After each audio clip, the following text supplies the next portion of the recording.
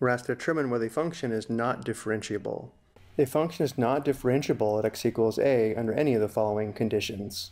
Number 1, the function has discontinuity at x equals a. Number 2, the graph of the function has a sharp corner or cusp at x equals a. And this is because as the slope of the secant line approaches the slope of the tangent line from the left and right of x equals a, these slopes are not the same. And number 3, the tangent line has a vertical slope. Let's begin by determining whether the given function has discontinuity. Notice the function has a hole at x equals -3. The function has removable discontinuity at x equals 3, and therefore is not differentiable at x equals -3. The function also has non-removable discontinuity at x equals 6, which we can also classify as jump discontinuity. The function is also not differentiable at x equals 6.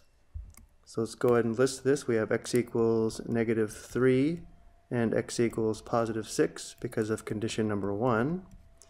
And now let's move to condition number 2. The graph of the function has a sharp corner or cusp. We do have a sharp corner or cusp at x equals 0 here, and therefore the function is not differentiable at x equals 0.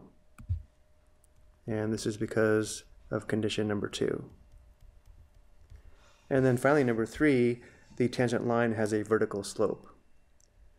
Going back to our function, notice at x equals 3, at this point here, the tangent line would be a vertical line, and since a vertical slope is undefined, the function is not differentiable at x equals 3. And this is because of condition number 3. So the given function is differentiable everywhere except at these 4x values. I hope you found this helpful.